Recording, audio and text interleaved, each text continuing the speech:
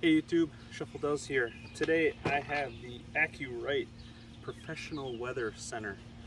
This guy will do the wind, speed and direction.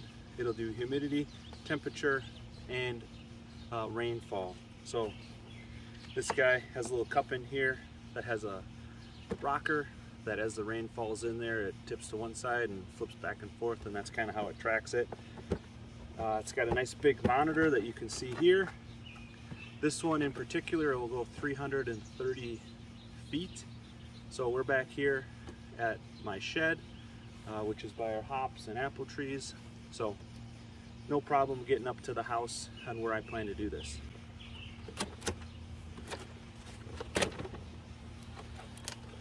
Instructions.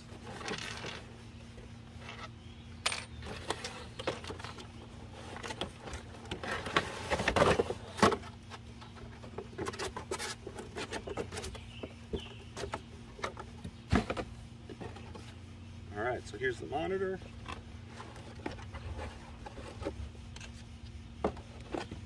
Looks like that might be the base for the monitor. And a power cord for the monitor. And here's the unit itself.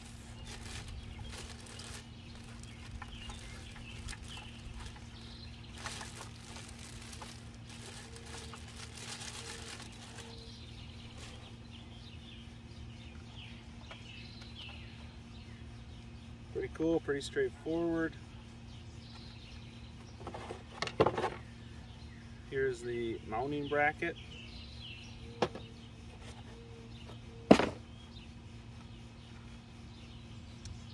I don't see any screws.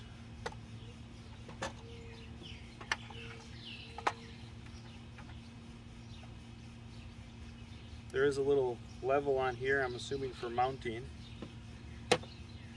But let's dive on into this guy. So on the bottom here, where the batteries go, looks like some mounting screws and the set screws. I have a little heavier duty stuff here.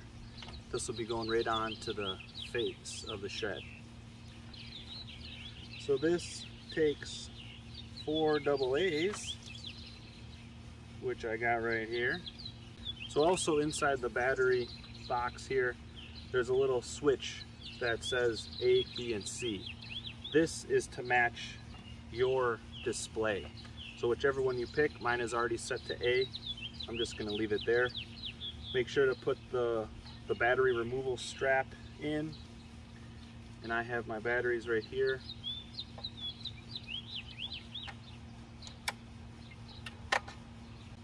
And we'll go ahead and close that up.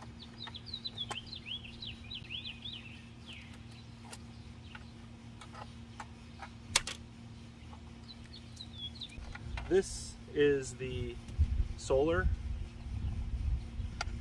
This is what they want mounted directly south. So once we get up on the roof, I'll make sure that this is mounted south.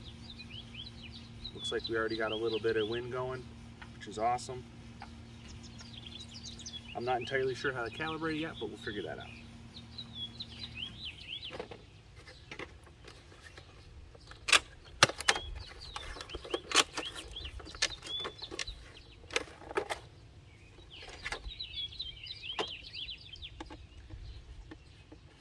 So this is the display.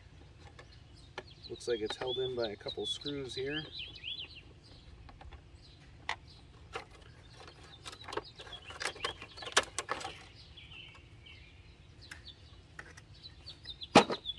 There she is. Peel that plastic off. So again, this is also set at A. This is telling me to use the AC power as the main power, and that batteries are for backup only. So we need 3 AA's. 3 AA's.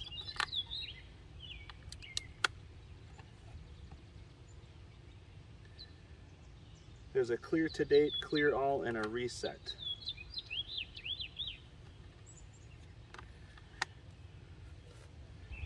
As far as setup, I would just follow the instructions.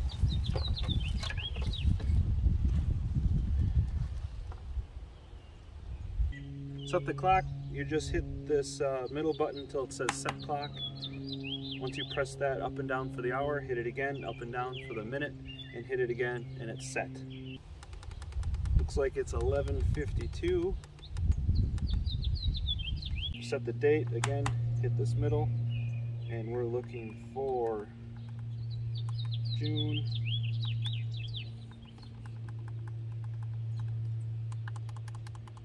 I'm actually going to go backwards to the 24th. And the year 2022. And hit OK. So those are about the only things you need to set up right away. If you want to get into your units, you can change all of that. If you want to get into your wind speed max for setting alarms, weather alerts, you could read through all of that. So placement for maximum accuracy is just 5 feet at least above. They say recommended is 33 feet or 10 meters. I'm going to go on top of the shed, so this will be roughly 7-8 foot in the air, and on top of that maybe another foot, so we're looking at 9. Looks like as it's sitting here at grade, we're looking at a wind speed of 4. So it's working. So before we get up there to mount this, I actually want to pre-drill these 4 holes out a little bit bigger. I'm going to be using some of those GRK screws to go into the gable end of the shed. They're a lot bigger and more substantial than these guys, so just want to drill that out so I don't crack the plastic.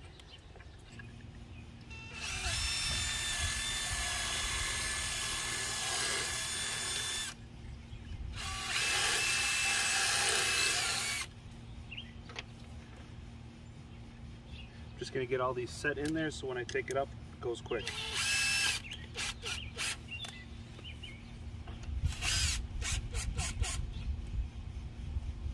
Alright, so I got my screws in the bracket. There's 2 holes on the back here for the 2 shorter screws to go in here.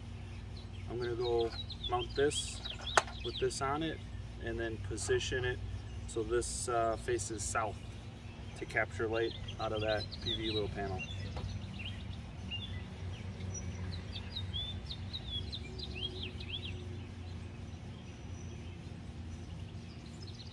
Let's go.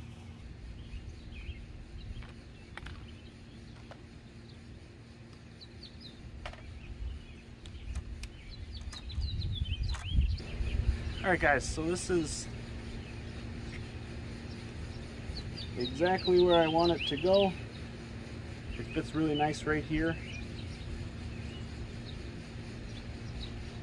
And I'm hoping there's enough, which there is. Perfect.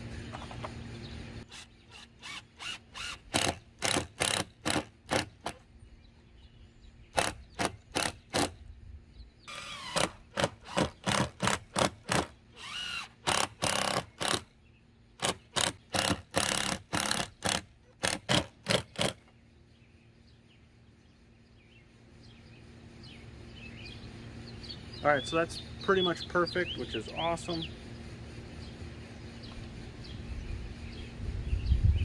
Now this is due south, and you need to put on the 2 set screws that go in the back here. So there's a larger one and a smaller one.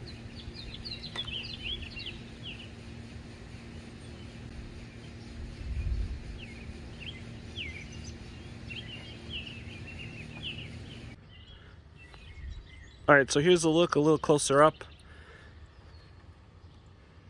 That's the mount I did with the 4 GRK screws. I wonder if it needs to be up a little higher for the wind direction. We'll see. But either way, I'm mainly focused on wind speed versus direction for my vertical axis wind turbine I want to build. So what you really want to make sure is accurate is that that bubble is in the right spot. There she is blowing. I'm pretty excited. As you can see, the temperature and wind outside, and there is the beauty right there.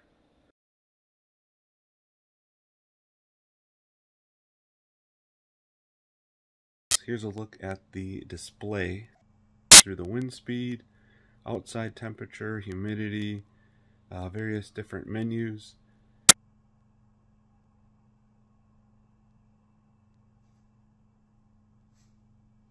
Here's the buttons that you can click through.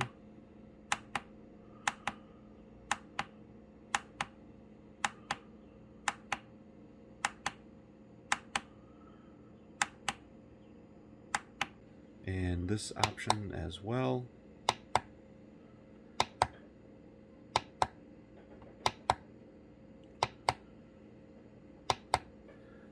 Alright YouTube, thank you very much for watching. I really appreciate all the views, all the comments, and all those that have subscribed thus far. I am getting excited to start monitoring the wind in my area, and that is just one step closer to designing and building my VAWT, my vertical axis wind turbine, that I'm very excited to start doing. So thanks again. Hit the thumbs up if you want, subscribe if you haven't already, and I'll catch you on the next one.